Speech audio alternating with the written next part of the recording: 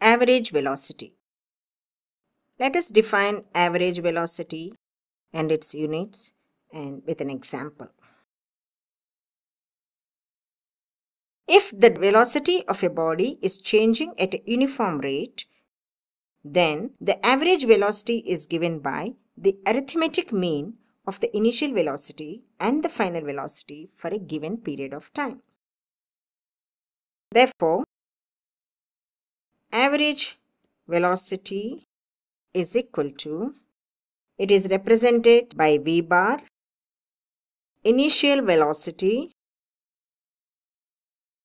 plus final velocity divided by 2.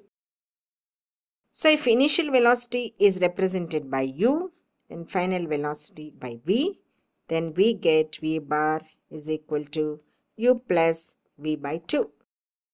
And the units for average velocity is that of the velocity, which is meter per second or meter second minus 1, and it is a vector quantity as it is nothing but a velocity.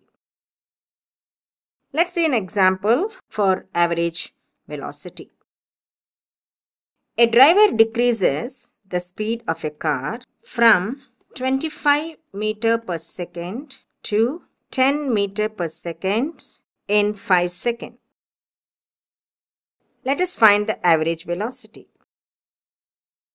Average velocity v bar is equal to initial velocity u plus final velocity v by 2. And here u is 25 meter per second and v is 10 meter per second.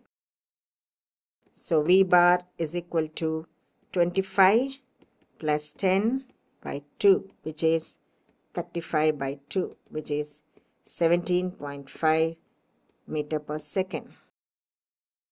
So in this case, average velocity of the car is 17.5 meter per second.